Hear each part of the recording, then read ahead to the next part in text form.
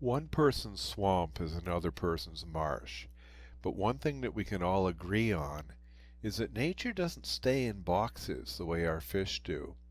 When we're designing aquariums, we're setting things up in a very controlled way.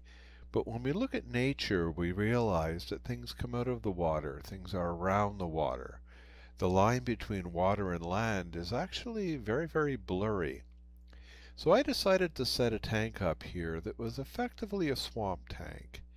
I know that that can sound bad to some people, but I like flowers. I live in a place that has a lot of winter.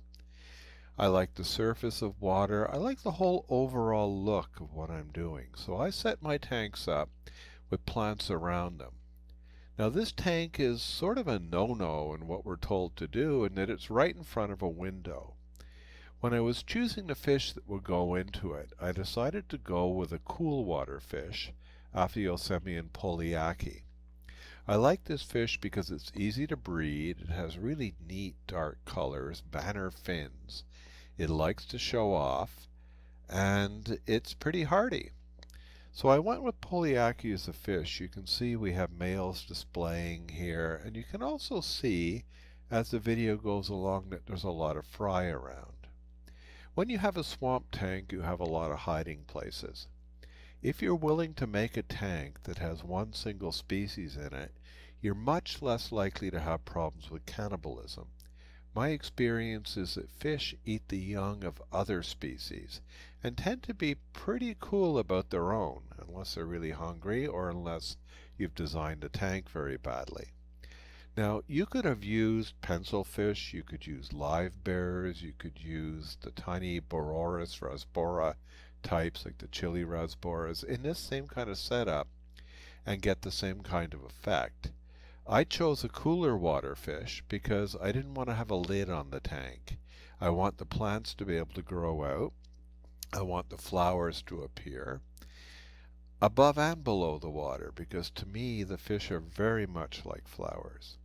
Now you'll see the males here are holding stations.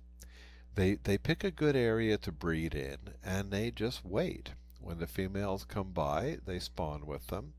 This is a species that will lay anywhere from 5 to 10 eggs a day when it's really well fed. So breeding is a pretty continual activity for them. I feed the tank as if there's fry in it all the time.